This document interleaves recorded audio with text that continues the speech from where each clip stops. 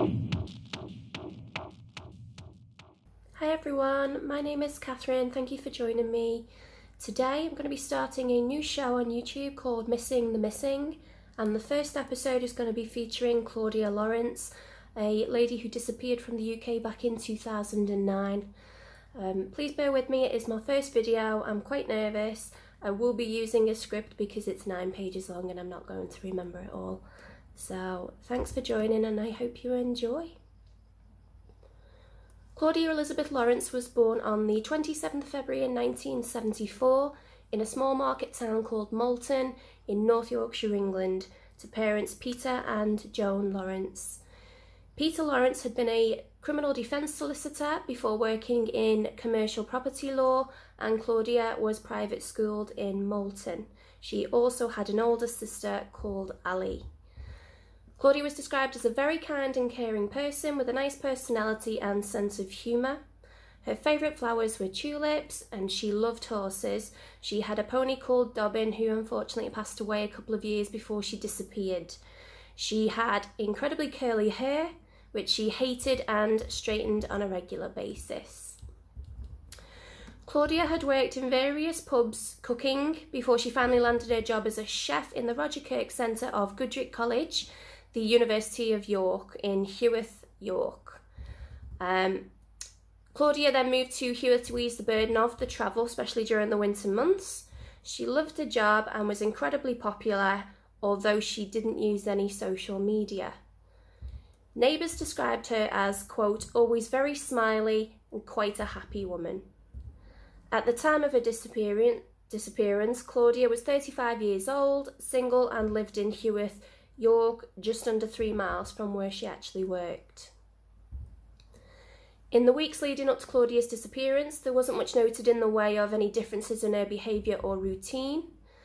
There was some confusion though as to whether Claudia actually disappeared on the evening of the 18th of March or the morning of the 19th of March 2009, but what is undisputed is the fact that the last time she was seen alive and well and heard from by others was on the evening of March 18th, 2009.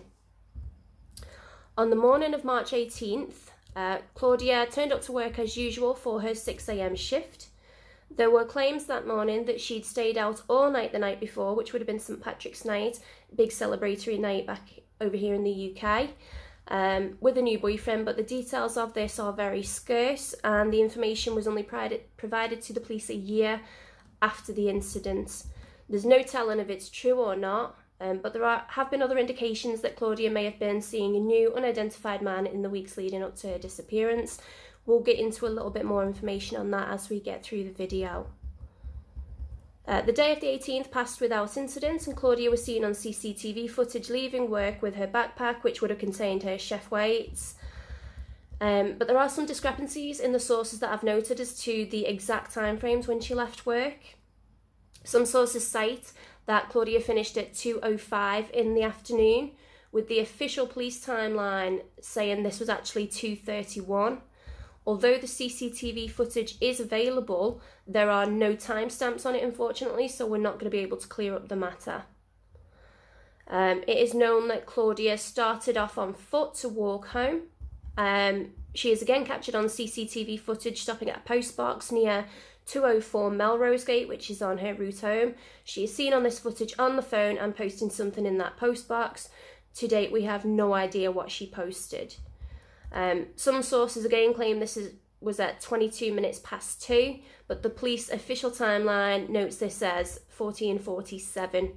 I'm not sure why there are the discrepancies. As I say, I'm sure those timestamps were actually on the original CCTV footage, so I'm inclined to go with the police account.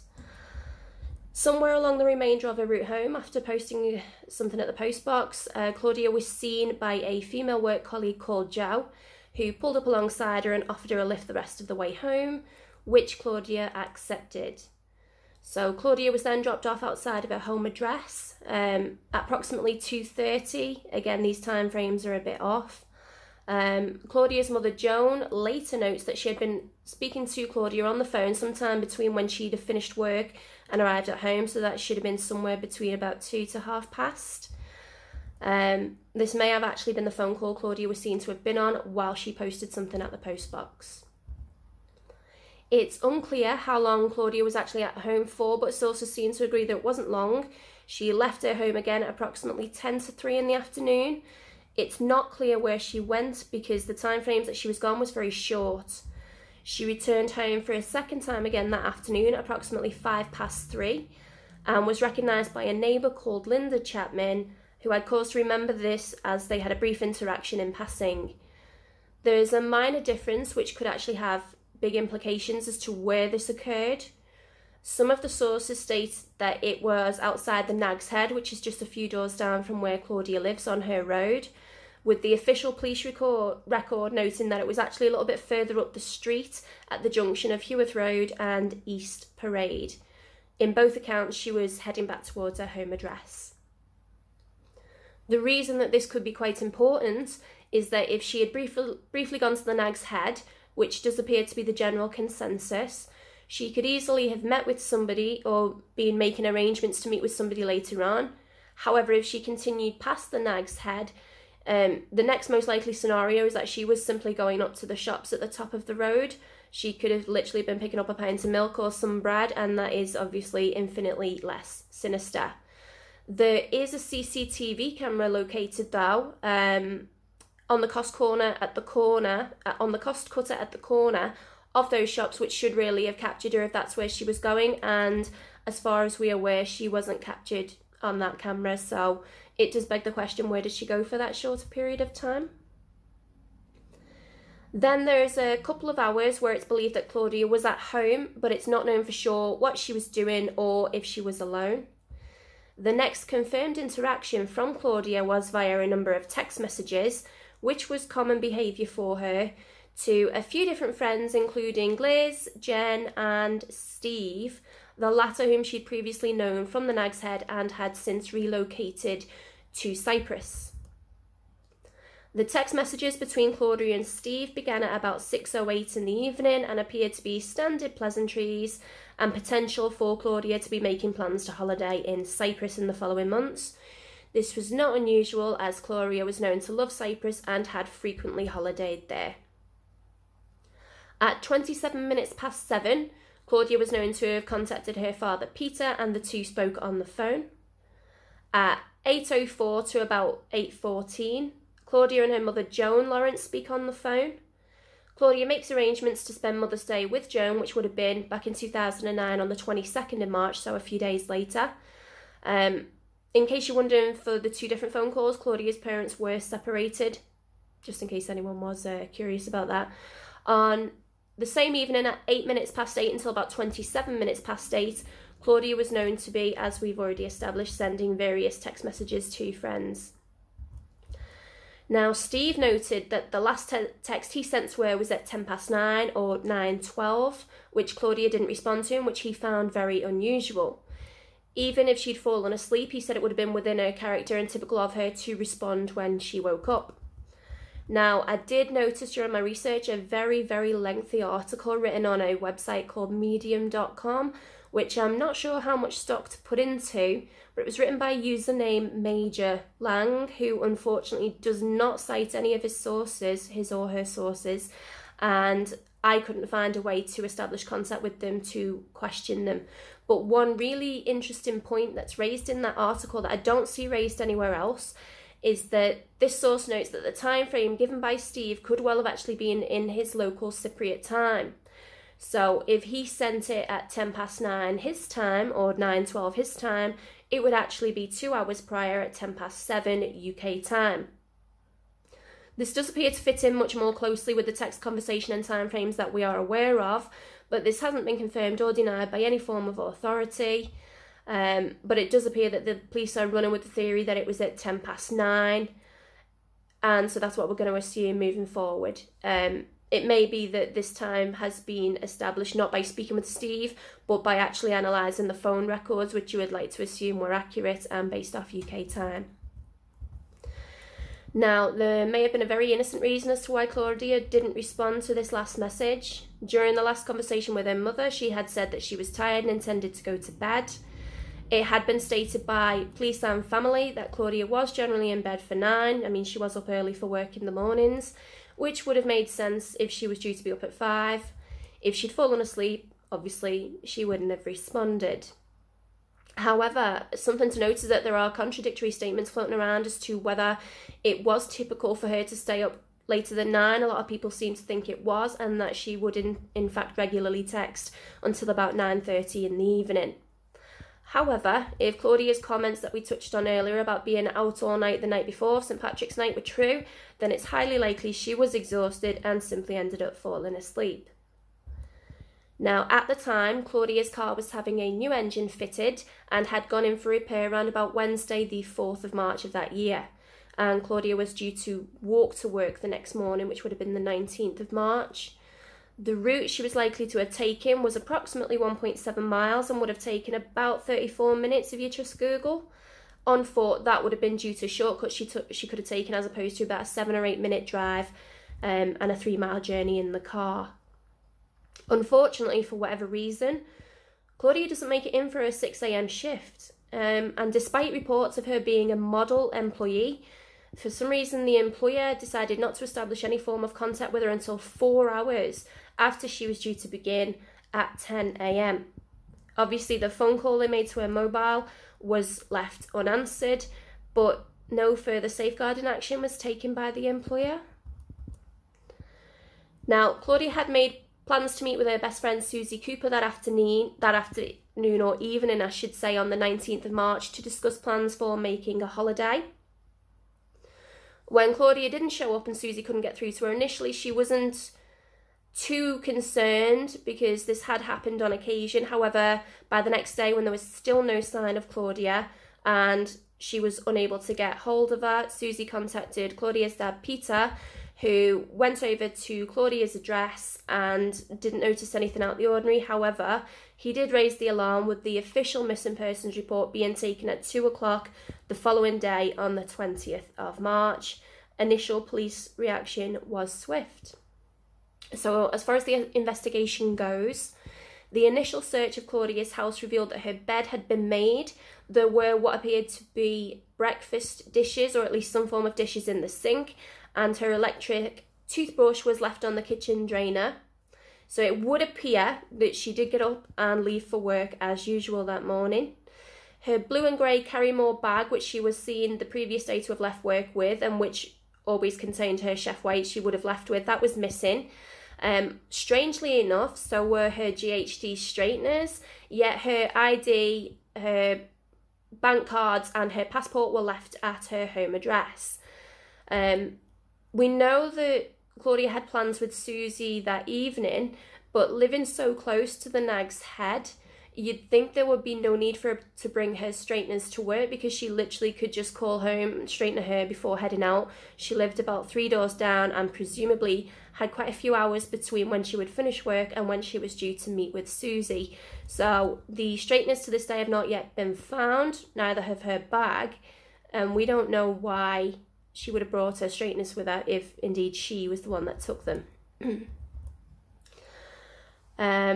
Investigation further revealed that at 12:10 in the afternoon of the 20th, Claudia's phone was turned off, providing what was described as an explicit detachment as opposed to an implicit detachment record, which would have occurred had the phone been destroyed in some way. This led the authorities to believe that somebody had physically, manually powered the phone down, as it is generally believed that the battery life on Claudia's phone should have allowed it to remain on for much longer beyond this date. Another interesting thing to note was that during the police search of Claudia's home, they did notice a open bottle of blonde hair dye and some gloves, as if she had either been dyeing her own hair or somebody else's at the time. She had blonde hair for a very long time, yet not long before the disappearance dyed her hair dark brown. Yet the poster in the police missing report was the poster from the police missing persons report that was provided did depict her with blonde hair. Now, she was known to have had blonde highlights put in this dark hair, but I suppose this open blonde hair dye in the home might have led them to believe that she had indeed gone blonde again. But that is a point that nobody is aware of at this point in time, whether she was blonde or dark. At 1 o'clock on the 20th of March 2009, A backpack similar to the one Claudia was known to have been wearing or have in her possession was spotted abandoned near to the University of York campus where she would have worked. Quote from North Yorkshire Police: "In a grassy area off a footpath which runs between Heslington Road and Walmgate Stray, which is just past the retreat if you are heading towards the university." However, this was reported by an anonymous person who subsequently failed to come forward to provide any more information, and the backpack was not located. Further investigation revealed the following lines of inquiry and appeals from North Yorkshire Police. On the 18th of March, so the evening before Claudia disappeared the last time she was seen, a white Vauxhall Astra van was parked near her home on the night for at least 30 minutes from 9:01 in the evening, which was seen on CCTV from a passing bus. On the morning of the 19th March at about 5:35, a cyclist remembered seeing a left-handed smoker, which may become more relevant later, with a woman on Melrose Gate Bridge, which would have been along Claudia's normal walk to work.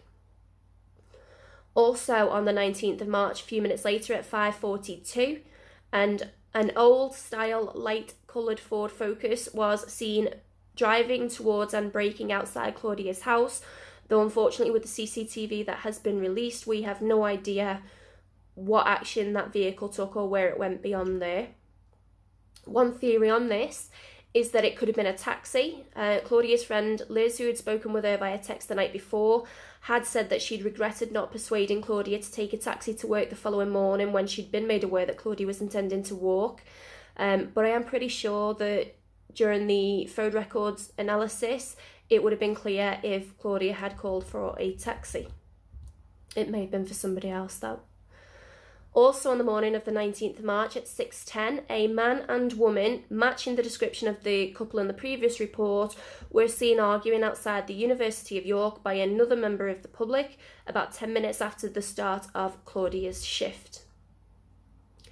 Same morning, 19th of March, at 6:45 to about 6:55, there was a man outside Claudia's house who was seen there, and I'm going to quote this now from the police.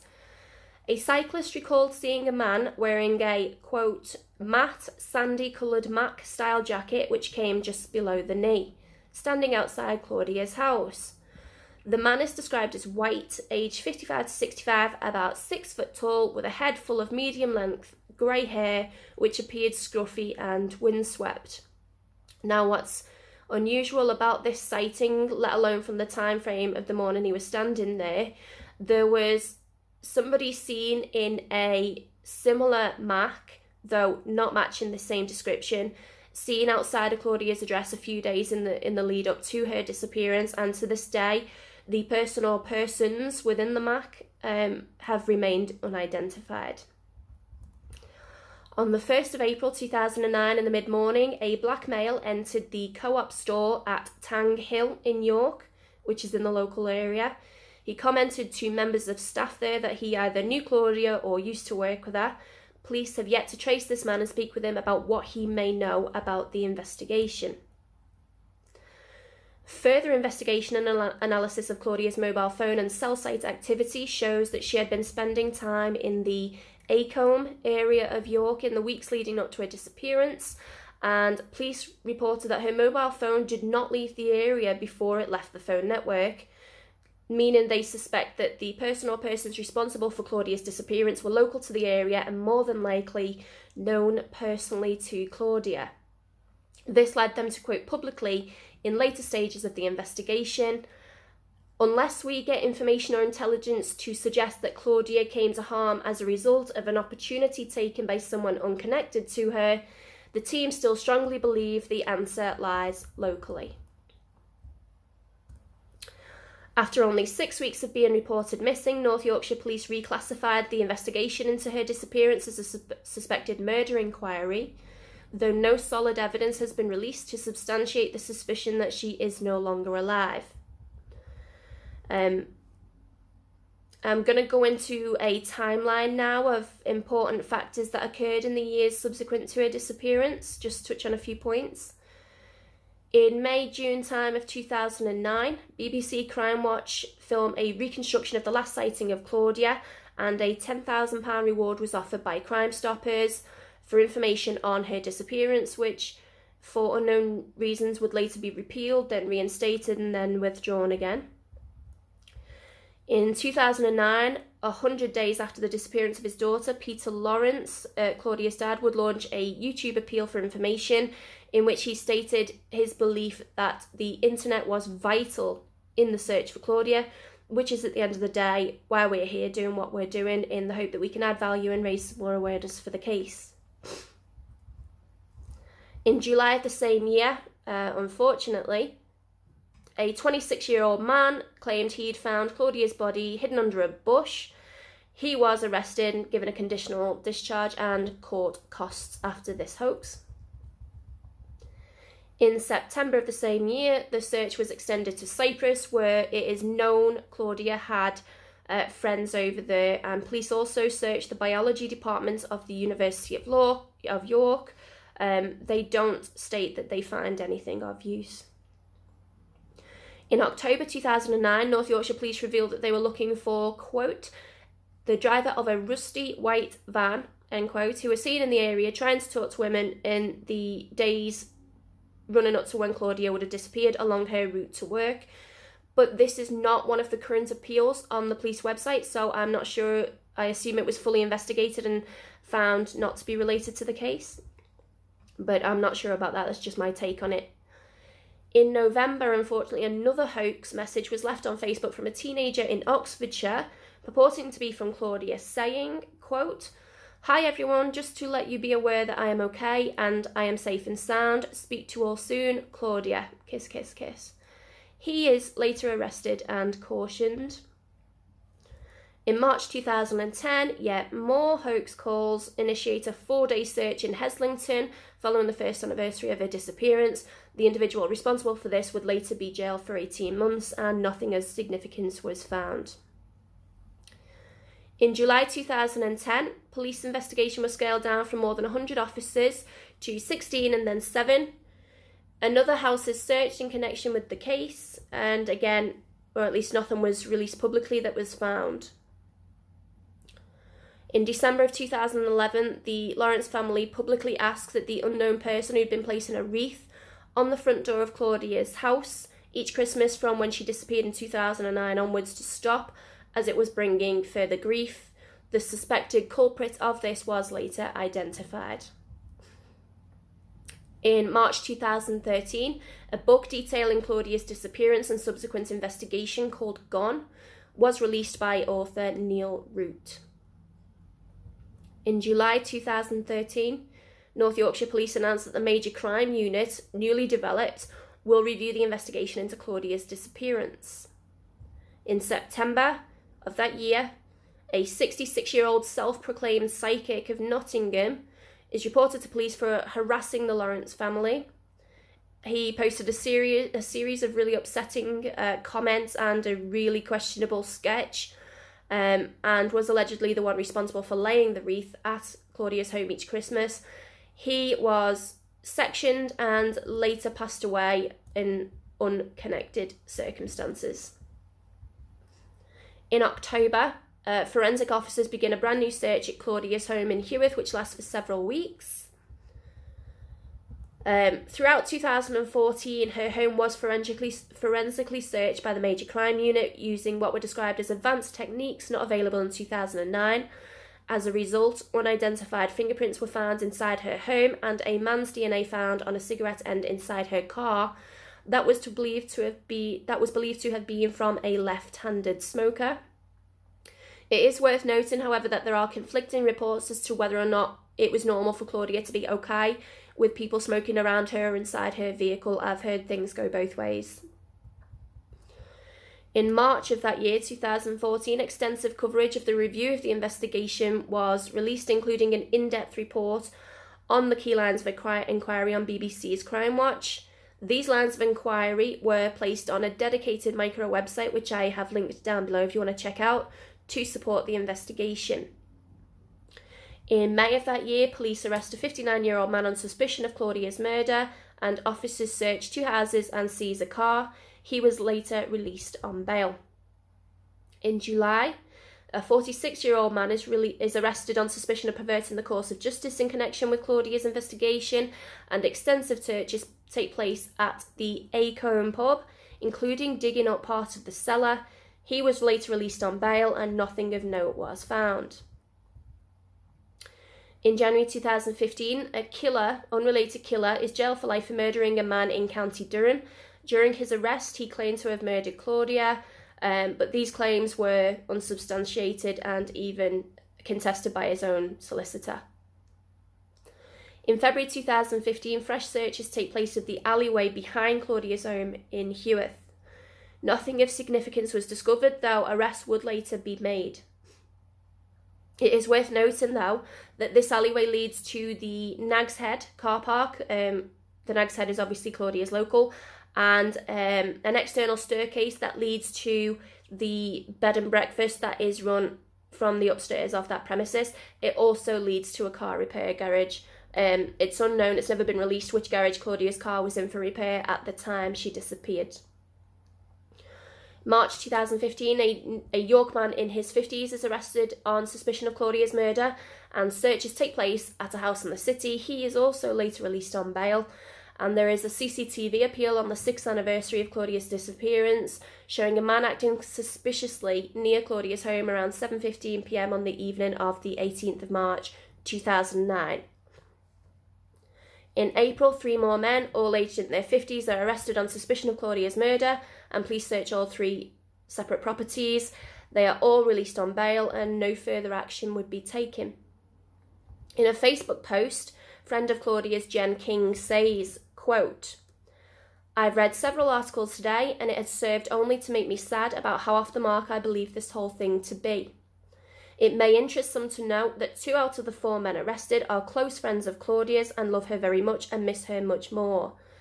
It may also interest some to know that all 4 are close friends of mine, and I have the utmost belief, faith and trust in them.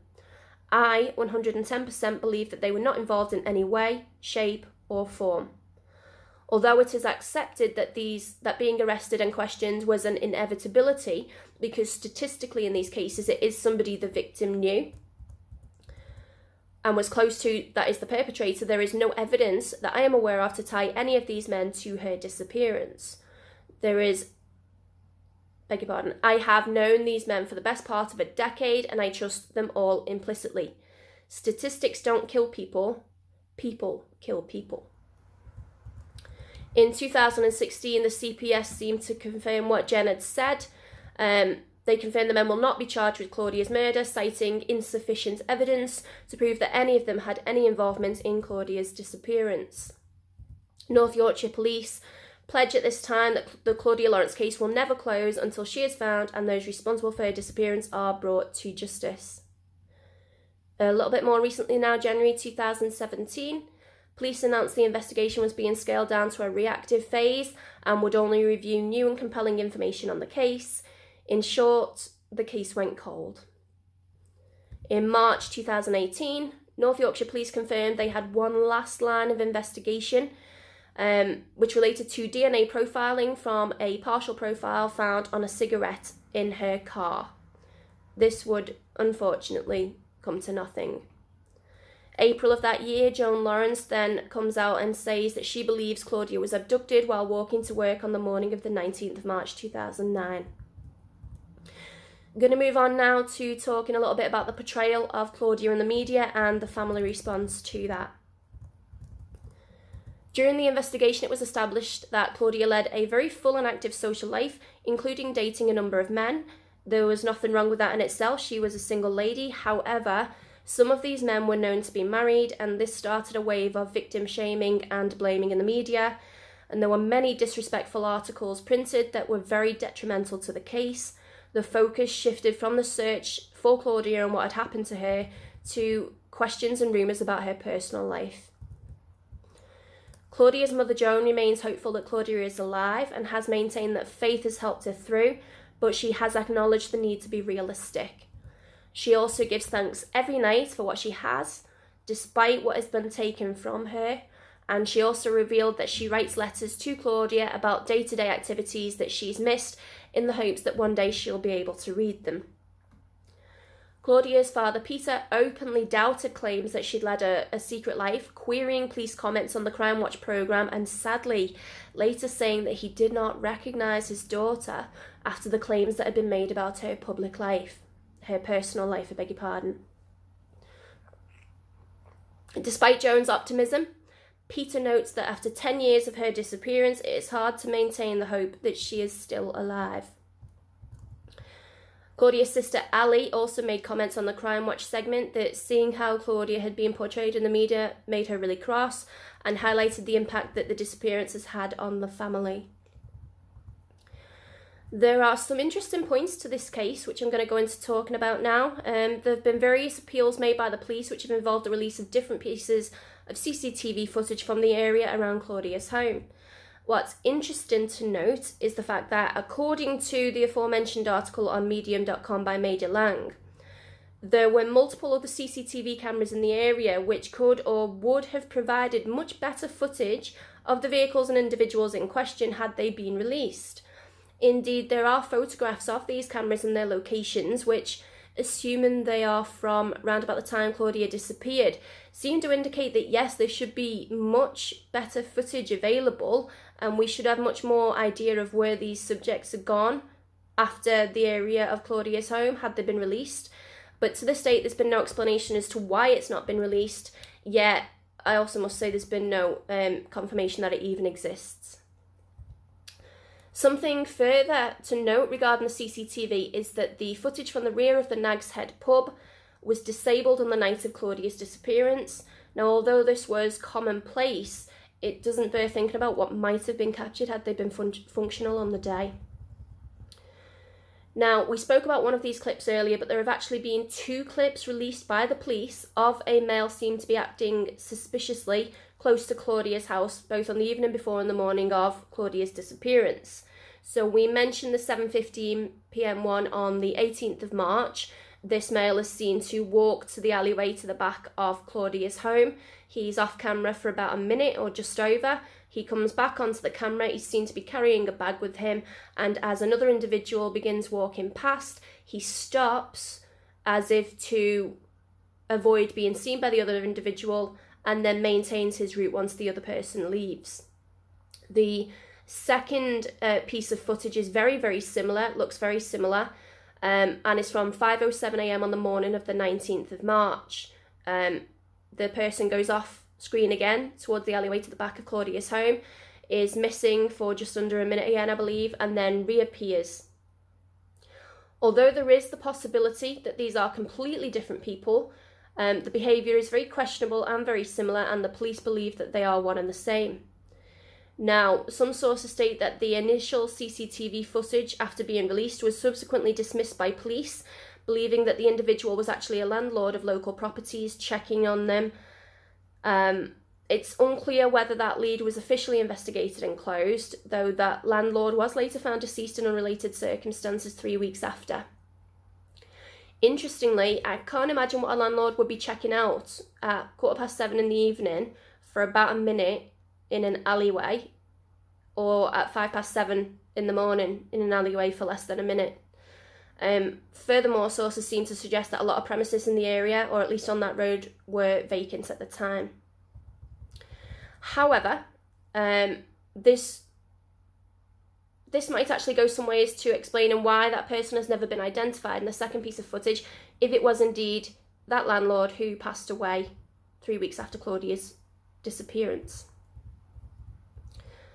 Either way, the footage is still released and the police are still appealing for the identification of the individual, and we have no way of knowing who it is unless that person comes forward if they're able to do so.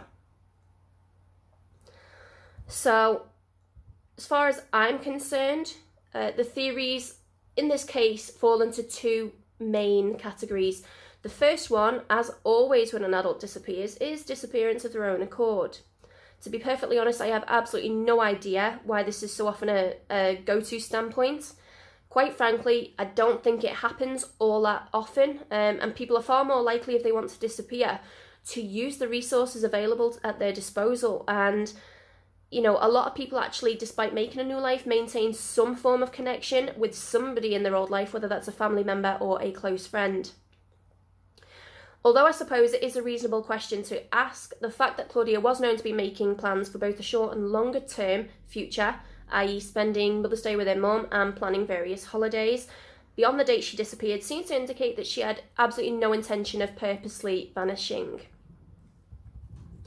It has been noted that Claudia knew several people in Cyprus, as we've mentioned. She visited there frequently and may have actually been offered employment there. Although there was communication on the evening before Claudia disappeared with a friend of hers in Cyprus, and the communication did reveal that she was in fact planning a holiday to Cyprus later in the year, which doesn't seem to fit with the theory that she kind of upped and left on a whim and didn't even tell that friend. Claudia's family have also stated that they can't think of any reason why she would want to abandon everything she'd worked so hard for, including her home and everything in it. And Claudia's parents also maintain that as both of them spoke to her on the evening of the 18th, she was in good spirits and there was nothing to suggest that there was anything out of the ordinary. There have been unsubstantiated sightings of Claudia in Amsterdam, Paphos, and a theory that she was preparing to leave for a new life in Cyprus, which have only added to the speculation that she may have left of her own accord to begin a life anew elsewhere. We have touched on this, but we'll go into it again at this point in time. It is worth noting, though, that Claudia had changed her hair colour from blonde to dark brown, and then again to put highlights in it before she disappeared. It is unusual for somebody who's planning to disappear deliberately to change their appearance ahead of time, as this would tip people off and usually forms part of the deception post-disappearance. Police did note, however, that there was a possibility that Claudia could have been colouring another person's hair, and have appealed that if that was the case, then that person should come forward to North Yorkshire Police as soon as possible. Theory number 2, or the main go-to number 2, is the foul play scenario, and there are a number of options within this that could be explored. Major Lang from the medium.com source that I've already mentioned, which again I'm not sure how much stock to put into, but he does raise a good point, assuming this is true. He goes on to write that local 81-year-old Thomas Ward claimed that he'd once witnessed someone bundle Claudia into a car, seemingly by force, and had reported what he'd seen to police. However, there's been no information to corroborate this, and police have not confirmed or denied this claim. It's a very interesting one, though, if true. Maybe that goes some ways to justify why the police acted so quickly when she disappeared, although you would really just like to believe that police would act quickly whenever anybody disappears. Claudia was known to have had a very varied and full social life, with a number of interesting characters involved personally at one time or another.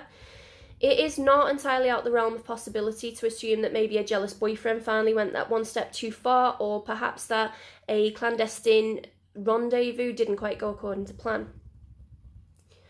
Furthermore, police have actually acknowledged similarities between Claudia's case and those of Melanie Hall and Joanna Yates, 2 other British women who disappeared in 1996 and 2010 respectively, but there has been no direct evidence to link them. Yates's body was later sadly discovered in 2010, and the journey to identification must have been absolutely heart-wrenching for Claudia's parents, and unfortunately this was not the only time that they would be put through such heartache. In January 2013, the remains of another woman were found, though these were later revealed to be Lisette Dugmore. Reports also emerged from 2016 in the media that a known killer who has been convicted of the murders of Becky Godden in 2003 and Sean Callahan in 2011 could have been involved in Claudia's disappearance. I won't say his name because I think far too much emphasis and credit is given to the killers in these cases and not enough to the victims. But if you want to go and have a look who it is, it's very, very easy to do so. This claim was incorrectly based on the belief that he had an individual relative who lived close to Heworth in 2009. However, this relative had in fact died in 1992. Former Detective Superintendent Steve Fulcher, who was responsible for bringing this murderer to justice and locating the family of the two deceased ladies' bodies, he, however, firmly believes, quote, that there are correlations between this individual's offending pattern and the disappearance of Claudia Lawrence, and has stated that there is a potential witness that came forward claiming that he'd spotted Claudia in physical company with this individual. These are all just theories though, and whilst hypothesizing can help, speculation is definitely not helpful, and so these are the only theories I'm going to go into in this video. There is so much more information available on this case, so many documentaries available. As maybe a silver lining in this case, you got to look for some positivity in the negativity. In the summer of 2009, 10 years after Claudia disappeared, the British government finally introduced Claudia's Law, which is actually the Guardianship Missing Persons Act 2017, which Peter Lawrence, Claudia's dad, has tirelessly campaigned for and was pivotal in bringing about. This law will allow for a guardian to be appointed in the cases of a person who's been disappeared for at least 90 days to manage their affairs, including any financial obligations. So as far as final words are concerned, I'll give a description of Claudia. She is a white lady, around 5'6" tall, slim build, we believe with brown hair and brown eyes. She was last seen wearing a white t-shirt, blue jeans and trainers. Anyone with any information that could assist with the investigation is asked to contact North Yorkshire Police on 101 if you were in the UK, option 1, and pass the details on to the control room. Alternatively, again, if you are in the UK, you can contact Crime Stoppers anonymously on 0800 555 111, or if you are elsewhere, you can by all means use their anonymous online form at www.crimestoppers-uk.org. Please stress that no personal details are taken, information can't be traced, and you will not go to court. Please quote Claudia Lawrence if you are providing any information. And now I think I'd just like to leave you with the following words and hope for a resolution. North Yorkshire Police's commitment and determination to solve the case and bring closure for Claudia's loved ones is undiminished by the passage of time, and North Yorkshire Police will never give up on Claudia and her family.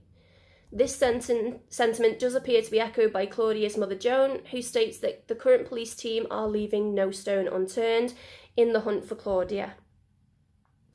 Thank you very much if you managed to stay until the end. I do appreciate it, and hopefully we'll get another video up soon.